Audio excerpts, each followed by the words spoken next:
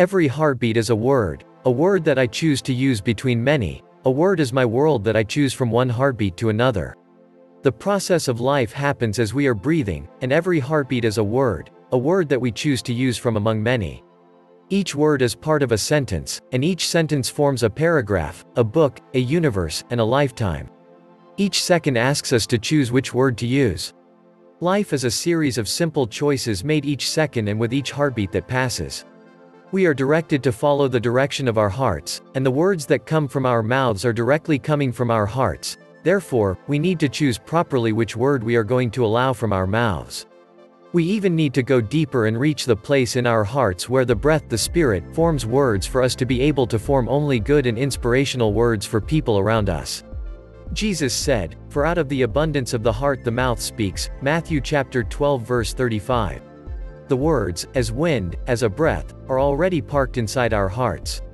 Before those words come out of our mouths, we can get to the bottom of our hearts and make some operation to clean up and remove the weeds and only keep good and well-seasoned plants and flowers that give sweet perfume all around us. This is a regular process. It happens all the time and continues on and on. Just as our hearts keep on beating, and just as we keep on breathing, we have to keep on staying in the right frame of heart. The Bible tells us a story of the enemy who went into the master field and planted weeds when people were sleeping, Matthew chapter 13 verse 24. This example teaches us to stay awake even when we are deeply sleeping. It is a strange situation, but we need to be watching over our hearts, and that also is a commandment. For the bad seed, when planted in our hearts, can disorient our lives in a way we could not imagine. For the operation is done from the deepest part of our hearts, even from the zone of our hearts that we ourselves aren't able to reach, and it will require lots of operations to be able to remove all those weeds. In the parable, the situation was so bad that when the servant wanted to go and remove the weeds, the master responded and said, "No, lest in gathering the weeds you root up the wheat along with them. Let both grow together until the harvest, and at harvest time I will tell the reapers, gather the weeds first and bind them in bundles to be burned, but gather the wheat into my barn." Matthew chapter 13 verses 29 to 30. The situation was that both had to grow together, but as we have our hearts, we need to look and carefully, with the grace of God, guard them, for our lives come exactly from our hearts. Real life is spiritual. The Spirit, wind, is the breath that turns into our hearts and causes us to live, and it is with the same breath that we are able to speak. Now, as we stand to speak, we are allowing the very deep things within ourselves to come out.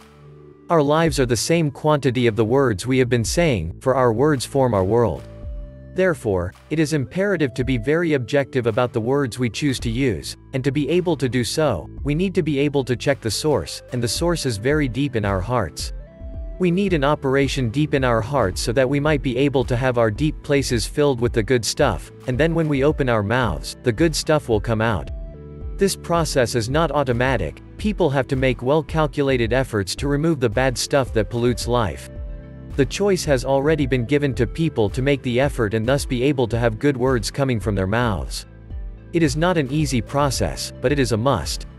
For the people who want to operate in the same way as Christ our Lord, it is a must to work on their mouths and be as ready as possible to have seasoned words every time that they open their mouths. It requires going through personal development, repentance, and a change of heart. It might seem to be a hard process, but the good news is that God has proposed to believers a new heart. God wants us to allow Him to take the stony heart out and put in a new one. God, Time and Choices. This is taken from the book, God, Time and Choices. Get the book on Amazon now. Link in the description.